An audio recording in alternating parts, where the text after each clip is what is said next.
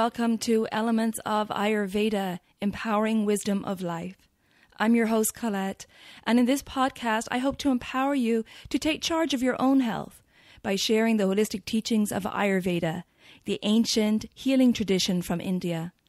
We will also discuss topics like health and wellness, nutrition, yoga, fitness, meditation, breath work, and much more, as well as interviewing lots of inspiring people along the way. My humble wish is to help you to connect to your true nature, to Mother Nature, and to each other. If you like the content, be sure to subscribe to the show, and the new episodes will automatically download for you to enjoy. If you're new to Ayurveda, I recommend you check out the first couple of episodes where I do an introduction to Ayurveda along with the history and philosophy, and I also give an introduction to the three doshas or mind-body types of Vata, Pitta, and Kapha. And now, here's the show. Hello and welcome to Elements of Ayurveda. In this episode, I'm very excited to welcome James Bailey. Now, James Bailey inspires an awakening to authenticity at the highest expression of faith in oneself on the path of yoga and healing. His teachings are eclectic and entertainingly provocative. He is sought out by yoga schools for his vast knowledge in traditional Eastern teachings and modalities. And he has the ability to bridge them to modern-day living and individual healing. James is a third-generation physician, Ayurveda and Oriental Medicine practitioner, Ayurveda and yoga educator, and yoga teacher trainer who has been living with yoga and Ayurveda for 30 years. His training includes 5 years of formal clinical studies in Oriental medicine and training in Ayurveda with many Ayurvedic doctors and therapists in Kerala, South India, where he spends time teaching and studying while on retreat. He heads the Sevanti Institute and its signature Ayurveda Wellness Counselor program and leads retreats to India each February with his Sevanti Adventures. He's lived in India for up to a year and has been back 17 times since. James, you love India, huh? Yeah, in India, I can't seem to be ever fulfilled. Every time I go, there's something new for me there. So yeah, I do love India. Yeah, it definitely has taken a hold on you, and it's wonderful wisdom. Yes, it has. So I see from your bio that you're a third-generation physician. Now, how did growing up with a family of physicians, how did that impact your path, and how did you get introduced to Ayurveda? So there's two big questions there, but tell us about you growing up and how you led to discover Ayurveda.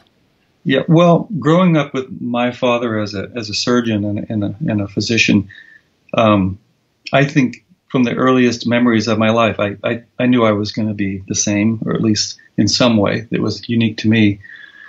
And I think really that desire to practice Western medicine was a fairly constant theme in my youth, all the way until my early 20s. And but there were a number of experiences that I had that changed the way I would see healing and changed the way that I would see my own role that I could play in healing others.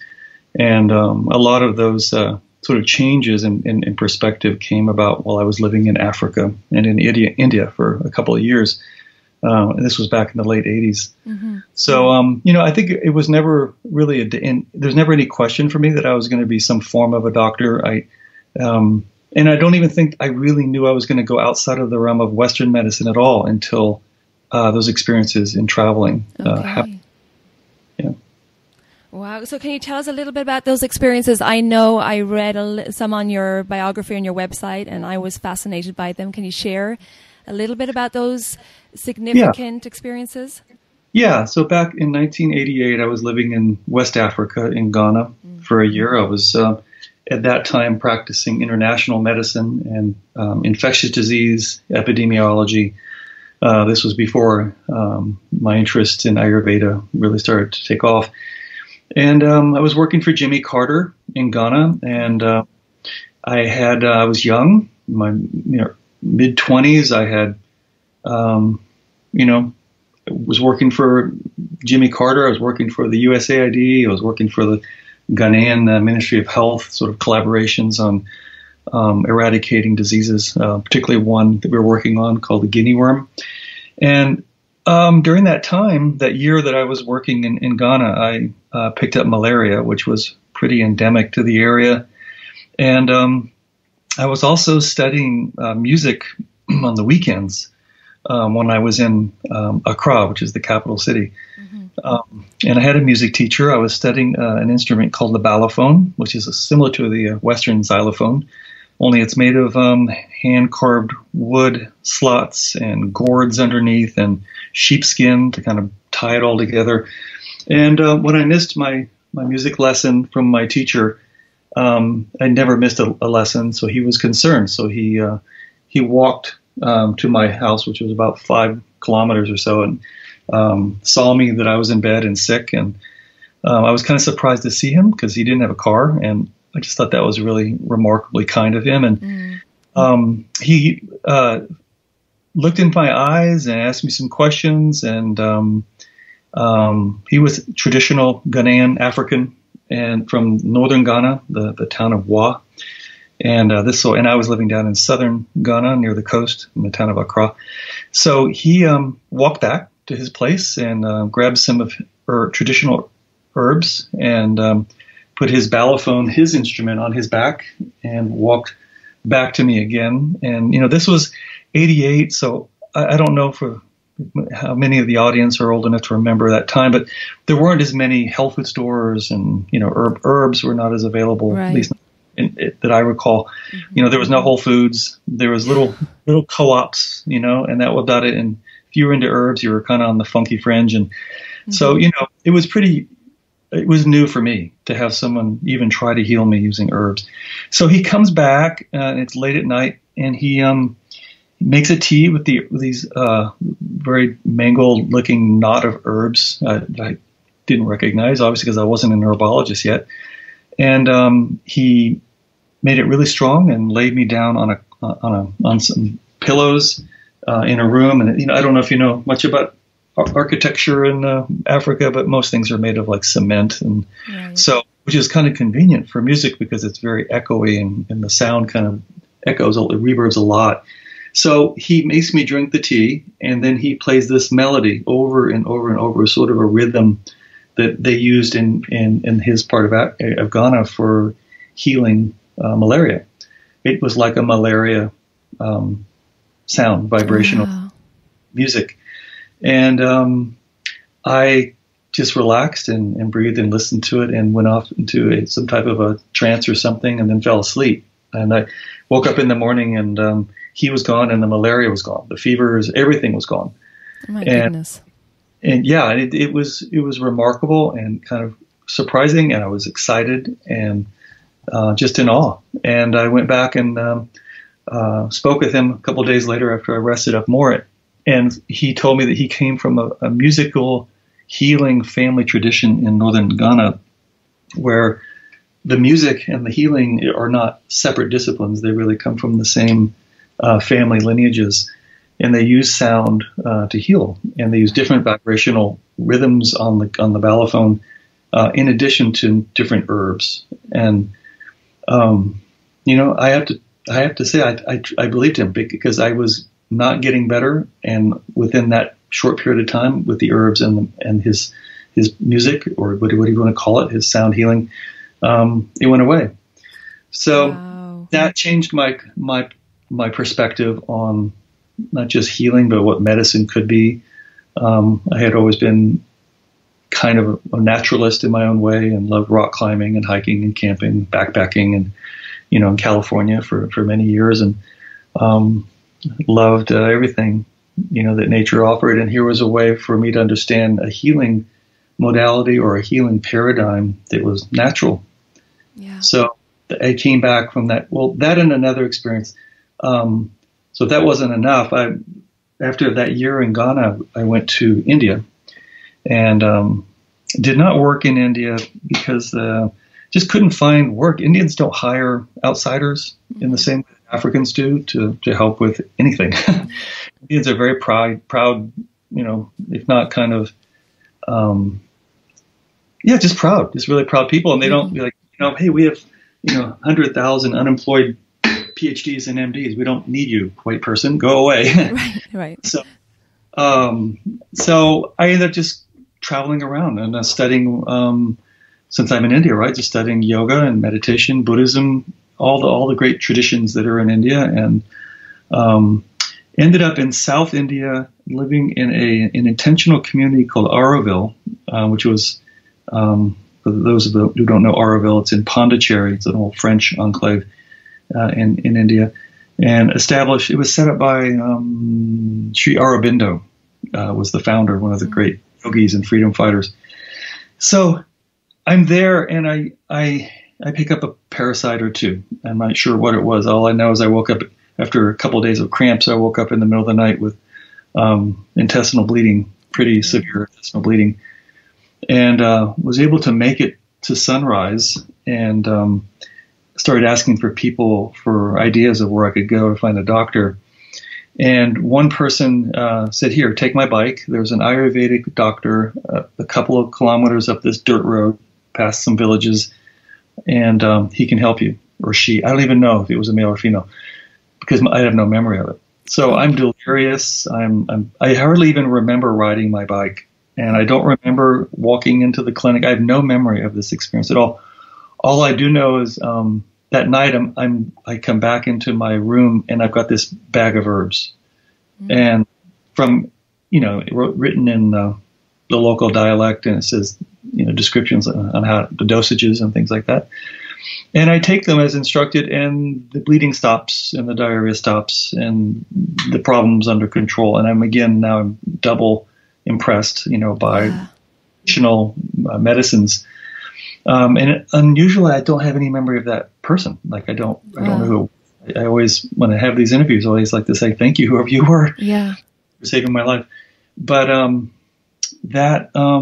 then a third experience later that year when I was in northern India. Actually, I went to Dharamsala to meet the Dalai Lama and to study with him. And he was doing a week-long training there, teaching there. And got sick again. Parasites came back, or it was a new parasite. And I was given the advice to go to the Tibetan Institute of Medical Astrology, which the name itself was already fascinating me. So, Tibetan Institute of Medical Astrology. Okay, so it was a medical clinic that obviously used some kind of astrological insights as well. So I walk in, and I don't speak a word of Tibetan, and they don't speak a word of English. There were these older monks in their 60s, 70s, this beautiful robes and the short white, blonde, older white hair. And so I'm assigned this doctor. I say, my stomach's hurting. He doesn't know what that means. It could be a million things that are wrong with your intestines. So he reads my pulse for about 20 minutes. And I'd not seen that before, at least not that long of a pulse reading. And I'd never been in a situation where I was diagnosed entirely by pulse reading. Wow. And he read it for 20 minutes? 20 minutes. Wow. Yeah. And because he had nothing else to go by except, ow, here, point in my stomach. So, and I've been pulse reading for decades, but I would never just sit down and do a pulse exam and say, here's what's wrong with you. And here's what I'm going to give you.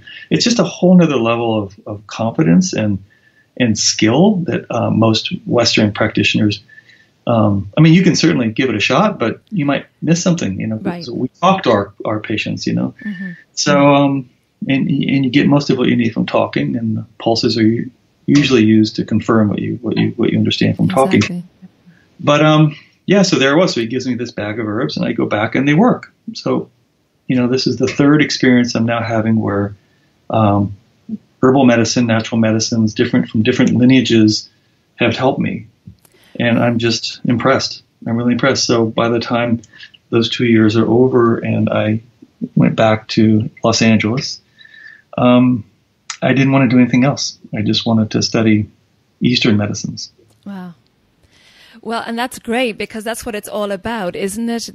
Particularly in Ayurveda, it's an experiential based healing system, whereas in the Western medicine, while it definitely has its, it has its benefits, it's more evidence based. Whereas you had 3 amazing opportunities to experience this healing for yourself, and that then had this huge impact on your life to go and study it. So what did you choose then to study first when you went to home? First, so when I came back and I knew I was going to move in that direction, the family karma that I had of being raised by a surgeon, and not just any surgeon. My father is one of the greats, and he was one of the,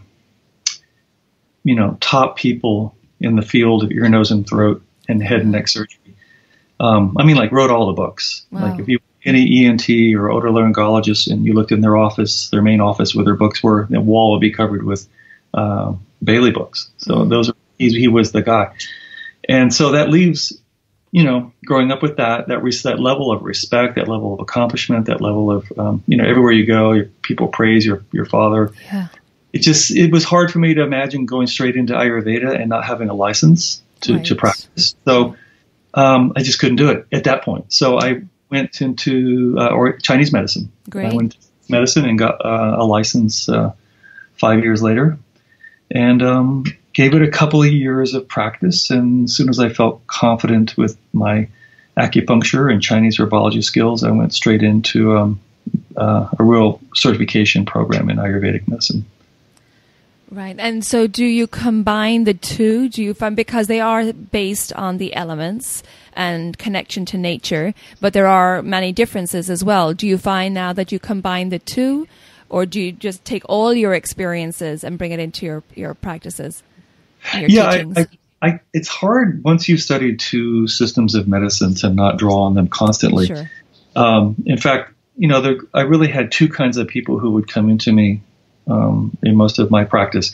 One was the person who said, I want to know my constitution. I want to know how to nourish myself. Just do Ayurveda and so I can do this myself. Mm-hmm. And I'd be fine. Let's do that. And then the other person would come in and say, I'm feeling sick. I have a certain condition. What should I do?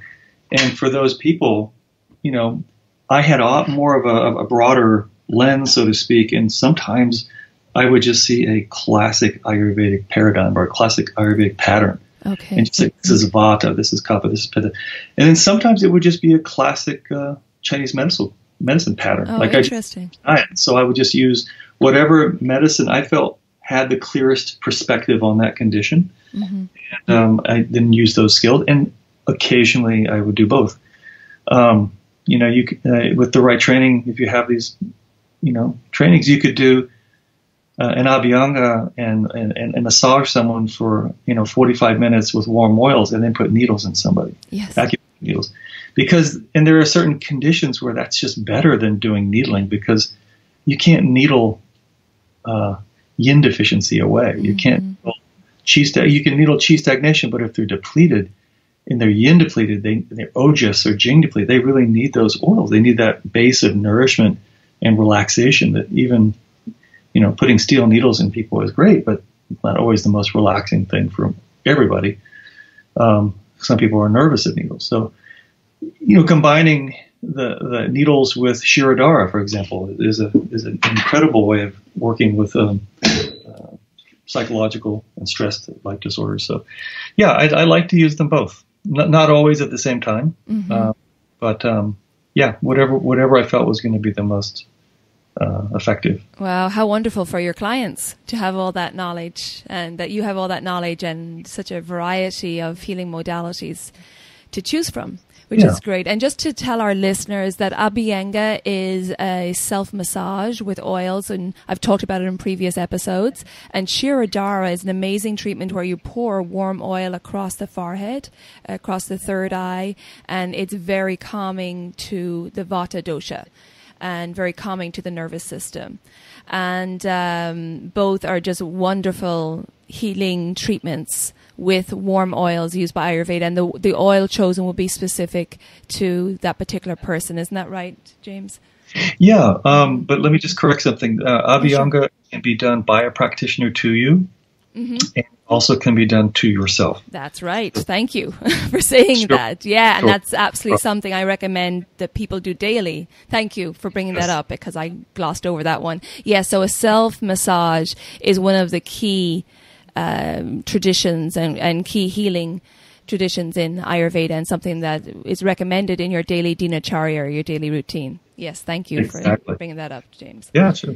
Great. So then you studied Oriental medicine, and then you went to Ayurveda, and what from there then? Seeing clients one-on-one and teaching as well? Yes. Mm-hmm. Yeah, I had been working with patients since the early 90s as an herbalist in Venice, California. I worked under a well-known herbalist named Ron Teagarden.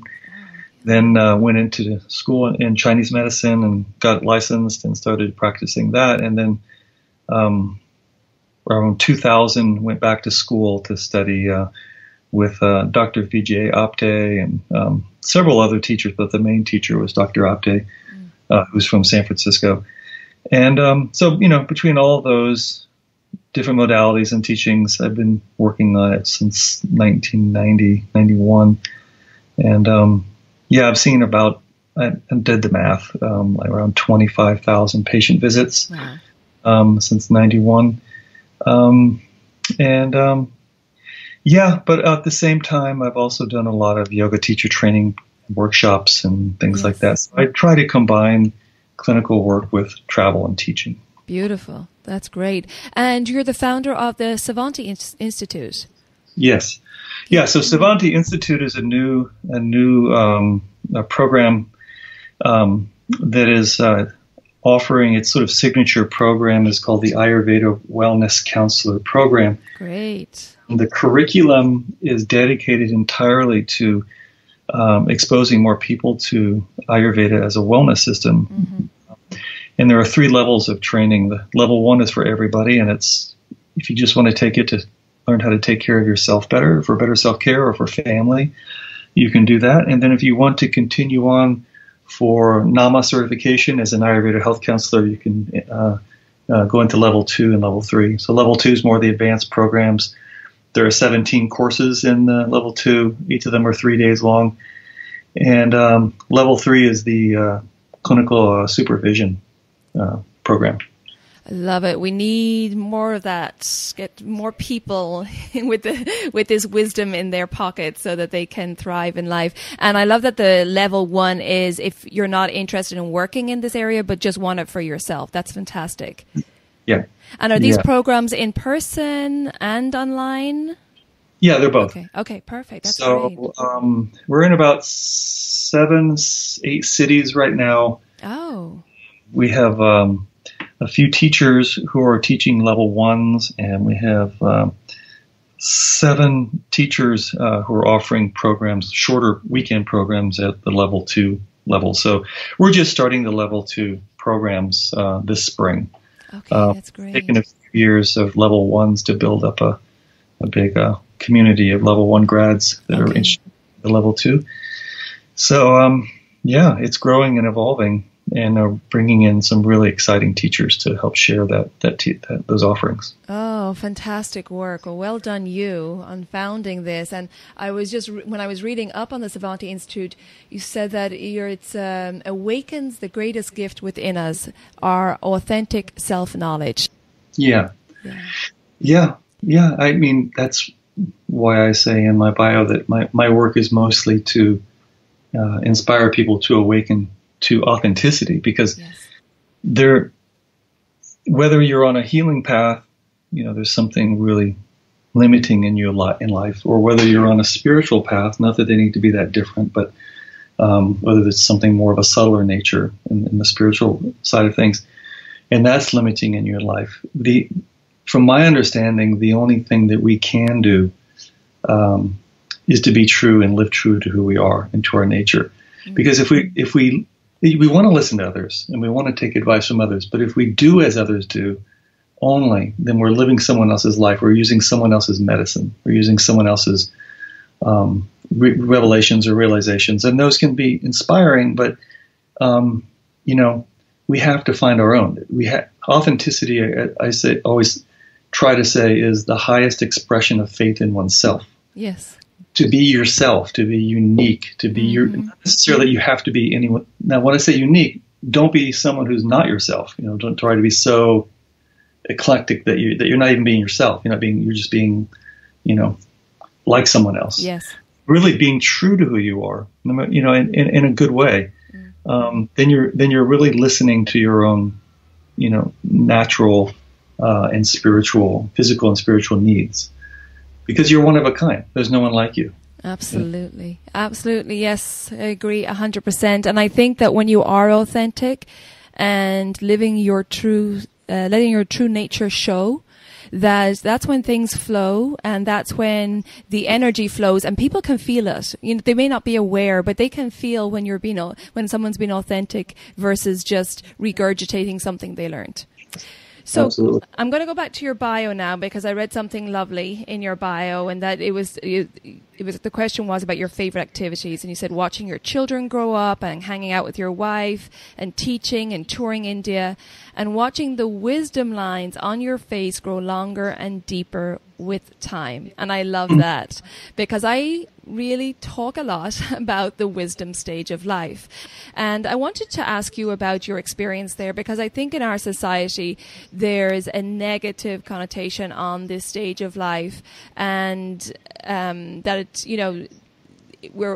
we're not marketed to. Youth is revered in our society in the West. And I really think that's such a shame, because there's such wisdom to learn from our elders. Can you tell me about your experience and what transitions you've had to make in your own health and well-being during this period, this shift? Yeah, sure. Yeah, so, and I don't mind saying, I'm proud to say I'm 54 years old. Great. I have a 19-year-old son. I'm remarried and have a 20-month-old son. Oh, congratulations. And, another baby in the oven as we speak. Wow, great. So I'm getting this second chance at another kind of family experience with very, very little human beings that are learning to talk and grow. And it's an amazing thing to watch. I think it was precious the first time with my older son, but I think it's even it's more interesting from having the perspective of being older. Yes. That I get to see things in a different way. But the comment I was making about enjoying watching the wisdom lines is really, to be literal, yes, it's about literally seeing some lines grow around my face, around my eyes, and around my forehead. That's life, and I think that, you can oil your face as much as you want, but some of it's just you can't avoid, certain aspects of the aging process. And Ayurveda speaks to that we move into what we call a Vata stage of life in women after menopause, and in men after what we call Andropause, which is a trickier thing to describe, because it's not something that's so easily defined as physical as it is more mental and emotional, because women have a more of a clear way of measuring that process of the transition. And men, we don't lose anything really. We might soften. Yes. We might obviously lose a little bit of our, if not our sex drive, definitely maybe it doesn't drive us as much as it used to. Yeah. And look at the mess that's going on around the country right now with all the men being called out on their aberrations of their sexuality. Mm. And it's remarkable how many of them are older or had those problems when they were in midlife. So for me to ground into that Vata transition is the first thing you have to do is recognize that you're there and to love it and to respect it, because Vata doesn't respond well to, denial or not liking things or trying to hide it or, you can certainly do everything you can to soften it and to slow it down. And I think that's what Ayurveda brings a lot of great wisdom to, is that not to avoid the aging or to avoid the Vata stage, but to make it, to slow that transition and to make it more of a youthful aging process. Yes. Than than a challenged one. And that's what Ayurveda, particularly the Rasayana, the rejuvenation systems of Ayurveda, has taught me so much that I can age and not feel younger. Really, I really don't feel my age. If I'm honest, I feel, maybe if I had to guess, maybe I feel 30ish. I don't. So, but that doesn't mean that there aren't signs. Being really personal here, but I don't mind that. I tell these things to my patients, so why not? Yeah.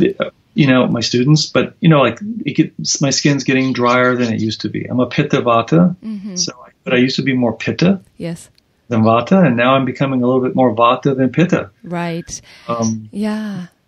And actually, I wanted to ask you about that because with my clients, I have noticed that a lot of particularly Pitta predominant constitutions have a very challenging time during this transition. And a lot is focused on, for women, the menopause, perimenopause and menopause. And I feel like the andropause is not spoken about at all for poor men. So there's this softening of the emotions, but there's no education around it. But getting back to the Pitta Vata transition, I find that the Pitta predominant constitution has a challenging time with it and almost needs a permission to kind of slow down because they went through that Pitta stage of life pushing with intensity and goal-oriented. And now there's this softening coming in, and I talk to clients and they're confused about what's going on with them. And once I explain it to them, it almost like, oh, okay, so this is normal and I have permission to slow down. I don't have to prove my Pitta-ness. Do you see that, or have you felt that? Personally, I have. And I'm still having to remind myself that it's okay to go for a walk, or take a longer walk with my dogs rather than getting another half hour or an hour of work in every day. Yeah, it is a challenge for those Pitta dominant constitutions for sure. But if vodka teaches us anything, I try that sometime. If Vata teaches us anything, it's that the only way to be in great health in the Vata stage is to slow down and to cool down and to ask Pitta to take a step back, because this is not your stage. This is not your lane. This is not your time. Yes. This is the time for Vata but if Pitta goes into that Vata stage still radiating in the way that it was in midlife, then I think that the Vata is going to be quite upset by that. And the aging process can be accelerated because the heating and drying aspects of, especially the drying aspects of Vata, can be very damaging to the brain. Right. But a lot of neuropsychological issues, as we know, in the later stages of life, and we need to prevent those as much as possible. Yeah, and unfortunately, the culture in the West doesn't help, particularly here in the U.S. It's multitasking, it's intensity, it's long work hours, it's really that competitive lifestyle, and that doesn't help the Pitta person to slow down because there's always this sense of I have to keep achieving and multitasking and pushing. Yeah, and it lends to cardiovascular disease, heart attacks. Things that are really Pitta Vata type of, except for congestive heart failure, those are maybe more kapha. But the Vata-ness certainly takes its toll.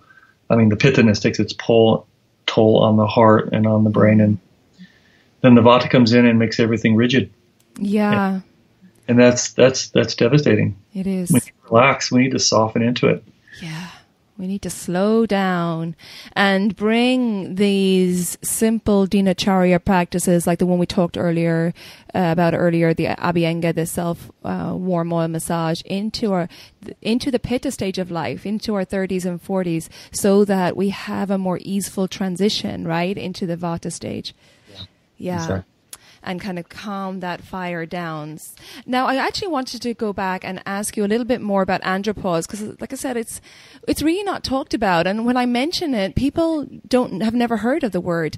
And, when I do research on it, I often come up on research that calls it a condition. Yeah. And I just read that actually this week. I'm like, andropause is a condition, but can you clarify that for me? Or have you're a man that has gone through or going through andropause, and there's every man is affected by this transition. Well, yeah, but this is coming from the same Western medicine that calls pregnancy a condition. That's true. So it's true. It is. Everything's a condition. Everything is karmic and conditional, and but from the Western medical perspective, it's not a disease. It is a gradual transition from the midlife hormonal structure of a man into the elderly structure of a man, hormonal. And everybody knows what that means. When you look at a man in his 30s and you look at a man in his 70s, they're different. That really tough dad becomes sweet grandpa. Yes. Hopefully, you would hope. Yeah. And if he lives long enough to enjoy that process. But I think it's more like a 10 to 20 year process, not a 5-year process like it is in women. Okay. Yeah. Because it's and men also they don't want to accept it. They don't want to talk about it because it means that we become weak or become what's the word? I don't know, that we just infertile. There's just so many ways of looking at it in a kind of a negative light. Yeah. But I think if we allow other cultures to guide us, I think this is really, a time of life for us to really take on that softening as a way of embodying the wisdom, and also allowing a little bit of the feminine to come in too, because that's what we do. We meet each other in the middle. Exactly. I have more balance. And like you reference what's going on right now with all this exposure of sexual assault and the Me Too campaigns, and that hopefully maybe this will open up the conversation about it's okay for men to be more vulnerable, and that let go of that, that very hard masculine cover, which served its purpose in the pitta stage of life, but now it's okay to become more emotional. I see many, male friends who have a hard time going through this stage, and hopefully that there'll be more acceptance of it, and then men will know that women love to see men be more vulnerable and show their emotions. Yeah, it's not a sign of weakness. No, it's a sign of strength. Actually. Absolutely, and women love that. At least all the women I know love it.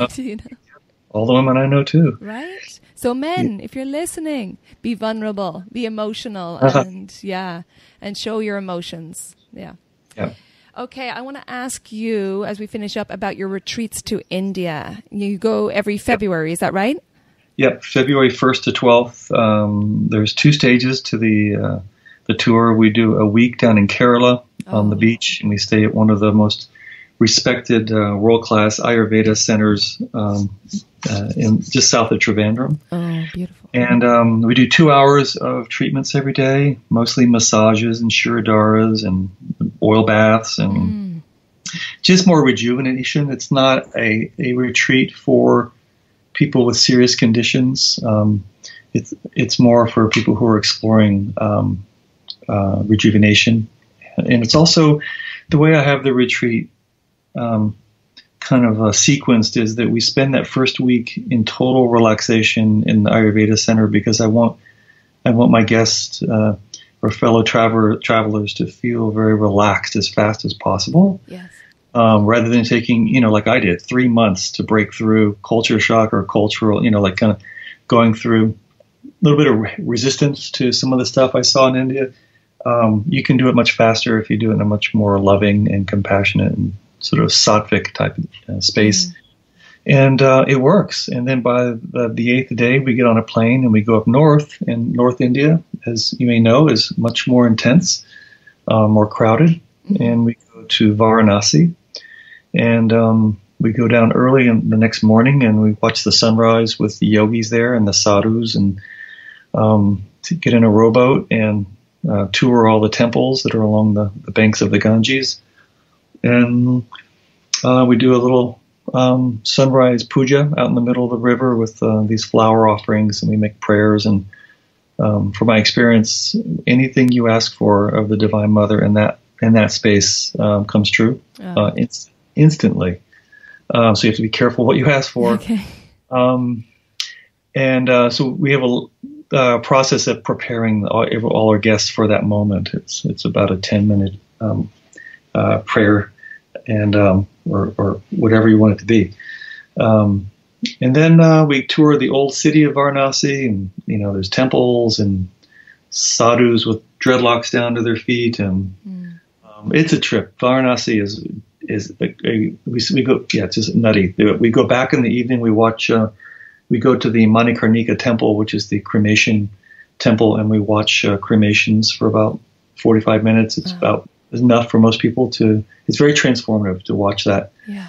Well, in ritualized transition of death.